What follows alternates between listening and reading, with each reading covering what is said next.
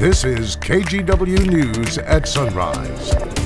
Next on Sunrise, the governor pleads for Oregonians to make the difficult choice now during the holidays to help us all get out of the pandemic sooner. We'll look at the guidelines Governor Brown announced for after the 2-week freeze. Plus, we'll talk with a local doctor who's traveling during the holiday to help his fellow healthcare workers treat patients in Texas. I'm very thankful that people power through and make sacrifices, not seeing their loved ones and staying home. And for the rest of our healthcare workers here working nonstop, making everyday sacrifices, we wanted to know what they're thankful for this Thanksgiving. Good morning and happy Thanksgiving to you, and thank you for waking up with us. I'm Galen Etlin. We're going to be sharing some of your messages, letting us know what you are most thankful for, and we want you to keep sending those our way. Text us at 503-226-5088, and we're going to be airing them throughout the morning. Chris McGinnis is filling in on weather, joining us live at home. Good morning, Chris. Looking pretty quiet today. Yeah, it is. I think it's going to be a pretty nice Thanksgiving day weather-wise. And good morning and happy Thanksgiving to you, Galen. Live look outside. Obviously still dark out there. We've got some cloud cover, but that'll thin.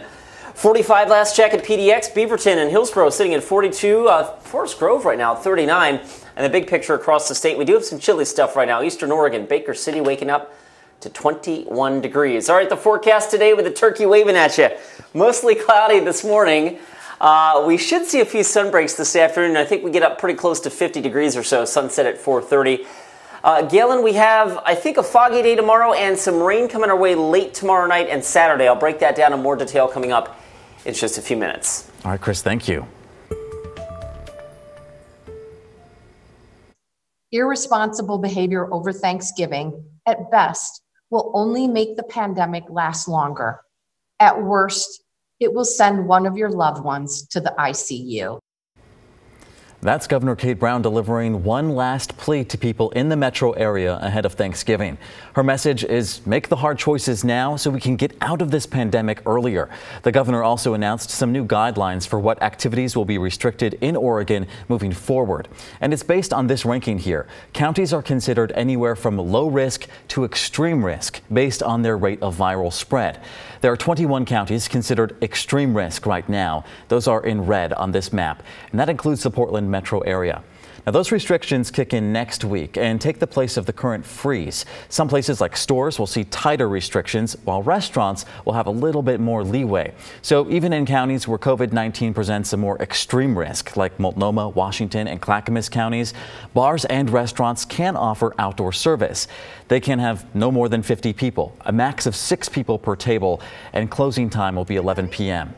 Liz Hanna turned her Northeast Portland bar, Mad Hanna, into a general store to survive the freeze. She's hopeful better days are ahead. The store has been open for a week. We've been making about $300 a day, which is a very small portion, a very meager portion of what we were making as a bar. It's such a huge relief. I can't even express the kind of gratitude I feel for Governor Brown. Now, on Monday, the OHA will determine which counties fall into which risk category.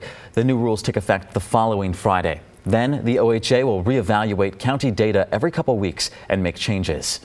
Now, for more than a week now, retail and grocery stores have reduced capacity under those new COVID restrictions, but it might feel like stores are still pretty crowded. Devin Haskins breaks down the current rules. When you need that last-minute item to make the turkey dinner, you go to the grocery store. The holiday gift, maybe you head to a retail store. The bigger the store, the more people that you'll see inside. The smaller the store, well, you get the idea. It feels defeating on occasion, but at the same time, I know that we can provide a super special, small boutique, mom-pop like atmosphere for the people that appreciate that. Bailey Handsaker owns Modeo Resale in Hazeldale, a small women's boutique resale store.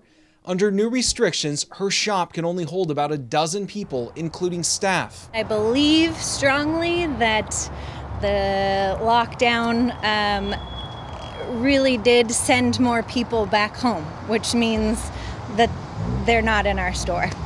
So we felt it immediately last week. The amount of people inside a store is based off the occupancy limit set by building codes. It varies store to store depending on the size. Oregon and Washington have set different capacity limits during the freeze.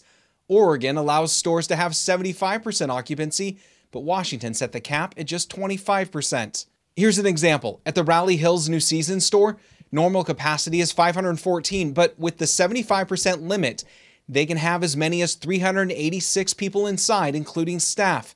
Whereas in Washington, the drop is more drastic. The Vancouver store, which holds 993 people, can now only accommodate 248 under the 25% cap. Other stores like Safeway say the 75% limit has not been an issue, and the 25% limit is usually higher than the average customer count.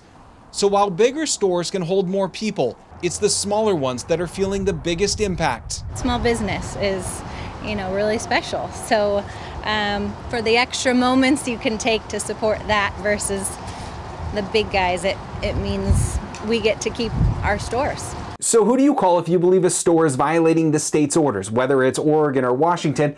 Normally you would call the fire marshal. But instead, because this is a state mandate, you would call that state's labor office, like OSHA. In Vancouver, I'm Devin Haskins, KGW News. Gyms and other indoor recreation places like movie theaters will remain closed in the extreme risk counties as well. A gym in Salem has to pay a fine for defying the closure orders. The owners of Courthouse Club Fitness said they plan to keep their 5 locations open through the freeze, posting on Facebook they would not survive another closure. After initial warnings, the state fined the owners $90,000. That includes fines for multiple gym locations. The gym could also face daily fines moving forward if it does not shut down. Now, Thanksgiving probably makes you think more about the food than a good workout, but for many people, exercising is also a Turkey Day tradition. Unfortunately, this year, though, there are no turkey trot runs and in-person group classes are canceled.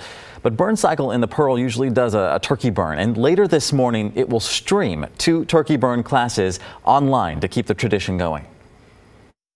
We do it because it's a celebration and everybody has a day off and it's gathering and it's connection and it's a reason to celebrate. And so this year it's a little bit different. $29 a month will get you unlimited burn movement classes online, which don't use bikes. Some of that fee even goes to charity. A lot of people are also setting up home gyms. Northwest Fitness sells exercise equipment, and the owners say it has been tough to keep up with demand. We're seeing return customers that maybe started this COVID thing with a set of dumbbells and thinking, well, the gym's going to be back open or I'll feel comfortable in 6 months. And, now here we are. You can still get your fitness on this weekend at a state park as well. Oregon is waiving day use fees at state parks that typically charge them.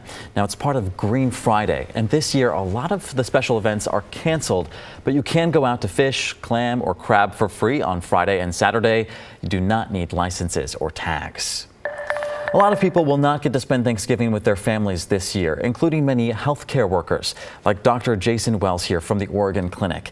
He traveled to Lubbock, Texas to help treat COVID patients. Hospital staff there have been overwhelmed with cases and asked for more help. Dr. Wells is one of several people brought in from out of state. When I heard about it and heard kind of what the team was struggling through at this point, was something that in my mind, I thought if we were in that same situation, I would hope people would come and help us out as well. And it was something, again, where knowing what everyone was struggling through, wanting to make sure that the patients were supported, but also the team as well. Dr. Wells has been treating patients in Oregon since the beginning of the pandemic and will return next week. Now, with healthcare workers like Dr. Wells making so many sacrifices during the pandemic, we wanted to know, what are they thankful for this year? Our Catherine Cook talked with some of them to find out. More than ever, we are grateful for healthcare workers. But this Thanksgiving, what are they thankful for? I'm thankful to have a job and to continue working in the capacity that I can. Brian Mills is a physician's assistant in Salem. The opportunity to serve is on his list of gratitude. So is time. I will remember the amount of time that I've had with my family and with my kids and how close we've gotten. Brian and other members of the Oregon Medical Association gathered to share what else they're thankful for over Zoom. It's how most of them will celebrate this Thanksgiving with extended family. Thanksgiving is my favorite holiday, so I'm a little bummed out. Victor Tran is a first-year physician's assistant student at OHSU. He's grateful for his family's health, but will miss the in-person reunions. Say, when did you start walking, or when did you start talking? Like things like that. And I just, and I have to do it through FaceTime. But hopefully next year I get to see them all. I got to tell them, how much I miss them, give them a hug, and hopefully we can get through this rough time. Learning remotely is not how Victor or his classmate, Lily Borneo Carrillo, envisioned their first year at OHSU, but they're increasingly thankful for it. Being able to see how is it that we can be part of the solution with everything. Lily is thankful for learning the importance of self-care so early in her career. It's something she recognized during these months of isolation. We're in the front lines, and we're going to be in the front lines all the time. So if we're not able to have a solid foundation with our own mental health and the wellness habits that we establish for ourselves, then how can we help the rest of the community? Lillian Navarro Reynolds is a physician's assistant at OHSU. I'm thankful to all the people who keep going to work to stock the grocery stores and to keep the gas stations going and all of the things that we need in order to do what we do. Lillian also oversees first-year PA students, including Lily and Victor. And she does so from home with 2 young kids who are homeschooling. I empathize with the fatigue of isolating, and I'm very thankful that people power through and make sacrifices, not seeing their loved ones and staying home. Everyone here agrees things will never be the same after this Thanksgiving, for better or worse. The hope is we take the better and we keep it, and we discard the worse as we move forward. It's a hope they are all thankful for. Catherine Cook. Happy Thanksgiving to everyone. Happy Thanksgiving. Thank you for having us. KGW News. Happy holiday. Certainly thankful for those workers. All right, the time is 5:12 here. Let's get to your forecast with Chris McGinnis live at home. And fewer people gathering headed out this year, Chris, but the weather is also looking pretty quiet too. It is, yeah. We do have a couple hiccups as we look forward to our weekend forecast, so we'll walk you through those in a second. First off, the clouds and the showers that we had yesterday. The showers are pretty much over with for today, and the cloud cover will thin out a little bit as well. So optimistically, I think we'll see a few sunbreaks today. Futurecast at lunchtime shows lots of clouds west of the Cascades. East of the Cascades, better chance for a good deal of sunshine today. But I think even on the west side, we're going to see the cloud cover break up a little bit and finish our day with a few sunbreaks. Of course, with the sun setting as early as it does now, you get the idea. We have a very limited window of opportunity for some sunshine, but I think we will see some. One of the things we're watching for tomorrow is fog development. Look at that in the I-5 corridor tomorrow morning. Friday could be a tough forecast because I think parts of the Willamette Valley may stay socked in with the fog, while the beach, the Cascades, and central and eastern Oregon clear out. Of course, we're watching for that chance of rain coming in early Saturday morning as well. All right, temperature-wise, today up near 50, maybe 51 in the valley. Overnight lows tonight dipping down into the 40s. And then a quick look at tomorrow's forecast. And what I wanted to point out was note how the temperatures in the valley, our model keeps Portland, Salem, and Corvallis in the 40s. Galen, tomorrow that is strictly a function of the fog maybe not burning off. So it doesn't, if it doesn't, it could be a really chilly day on Friday. We do have some showers on Saturday morning. Sunday looks good. Rain Monday, and then a big change in the weather pattern. Several dry days we think coming our way next week. Galen? All right, Chris, thank you so much for the update. Now, the Macy's Thanksgiving Day Parade kicks off in less than an hour here, but this year you'll have to watch the floats from home. We're going to break down all the changes you can expect to see. Plus, a Thanksgiving meal brings friends and family together, but some of that holiday food can be dangerous for your pets. So we verify answering your questions about what part of the feast is safe for your furry friends to enjoy.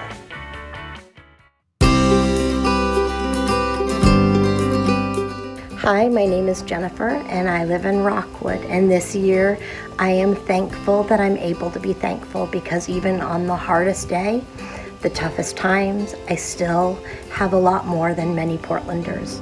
So this year I hope everybody will share some kindness, give each other a little grace, and I hope everybody stays happy and healthy and stays at home. Peace. Happy Thanksgiving.